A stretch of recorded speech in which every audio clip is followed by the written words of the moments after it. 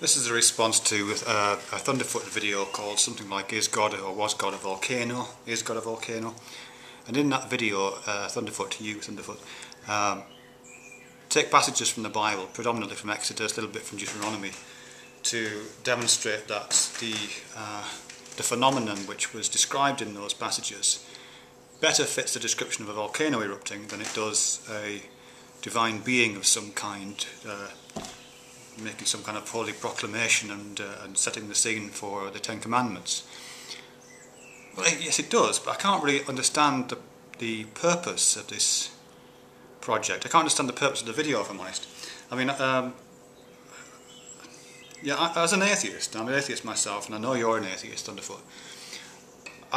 My understanding is that the Bible is a collection of books best understood as a work of fiction of some kind, a work of fiction. It might be all kinds of fiction. It's and different kinds of fictional elements. Some of it might be considered kind of inspirational tales or pieces of poetry. I'm thinking of the Songs of Solomon particularly there, or cautionary tales. A lot of it is clearly just crap, and some of it is like something out of a horror film. But what it isn't, as I understand it, at any part of it, is an accurate description of something that actually happened. I don't know why it would serve us to argue that case. I mean, of course, we can cherry pick parts of the Bible, and you've been very good at cherry picking parts of the Bible for ludicrousness. We can cherry pick parts of the Bible and attribute natural phenomena to those. But in a sense, aren't we, when we do that, aren't we just doing the Erich Daniken thing? You know, Erich Daniken, the guy who described engravings in Mayan temples or Inca temples as evidence of ancient astronauts. You know, I mean, isn't it the same thing? You know, you're looking for a phenomenon in essentially a work of fiction or some kind of historical text which has been through endless translations and attributing a totally spurious reading to it, really.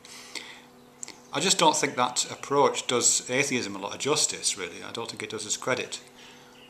Because, as I say, it's essentially the same strategy that frauds like Erich Daniken use, but it's also the kind of strategy that religious apologists use at times. I've been looking at a couple of videos on YouTube recently about Koran scholars claiming to have found evidence for knowledge of the Big Bang in the Koran. Now, obviously that's laughable, really. But isn't that essentially what you're doing? You're looking to a holy book and finding some kind of natural phenomenon. And yes, yours sounds slightly more plausible. Yeah, you're a better scholar, presumably, than the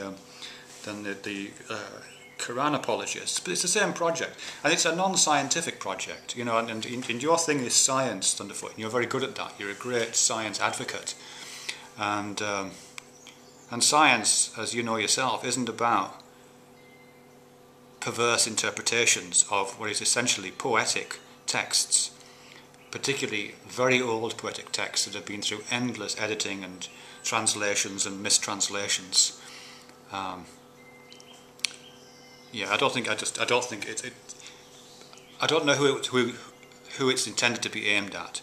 I can't imagine a religious person being impressed by that interpretation, suddenly giving up their God because you make him sound like a volcano. But I don't also think it does atheism a great deal of good either, because it demonstrates the worst kind of cherry-picking and partial interpretations of texts that we often accuse theists of, quite honestly. Anyway, thanks very much.